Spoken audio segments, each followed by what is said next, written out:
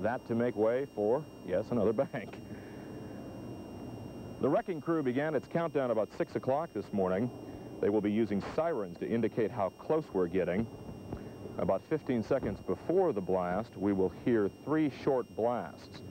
Police and fire officials, of course, keeping people away, a 2-block area having been barricaded off for safety.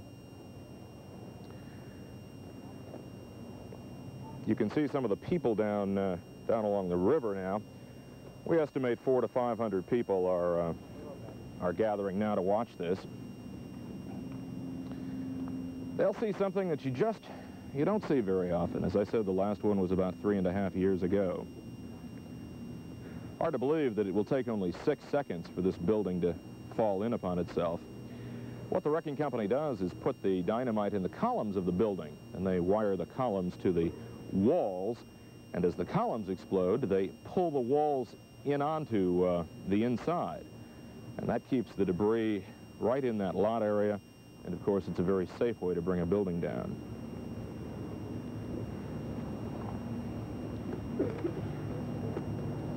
Temperatures hovering right around the freezing mark in San Antonio.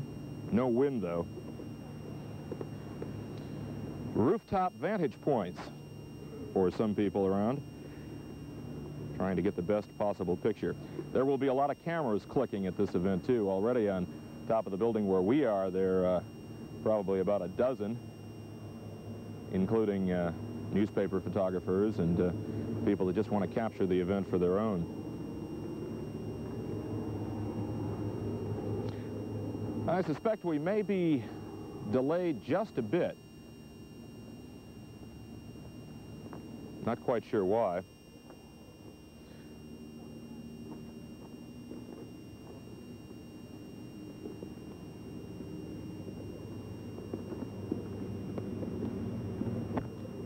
Police helicopter flying around the immediate downtown area, keeping watch from the air for any possible trouble spots.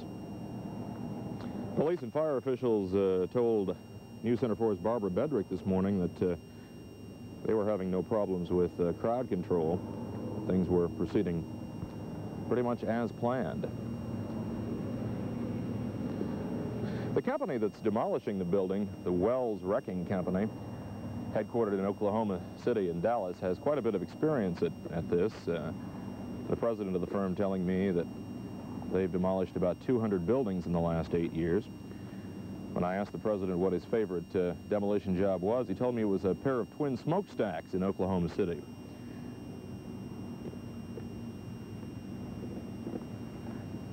I've just got word now that, in fact, the helicopter I was referring to was not San Antonio police helicopter. It's an unauthorized helicopter, and that they're trying to get that out of the area. That could account for why we're a little past schedule. Because if there is anyone or anything in the 2-block safety area, as they call it, they cannot demolish that building. So that could well account for the holdup.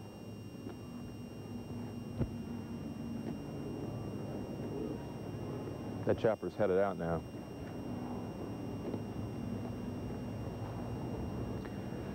We haven't heard those warning sirens yet.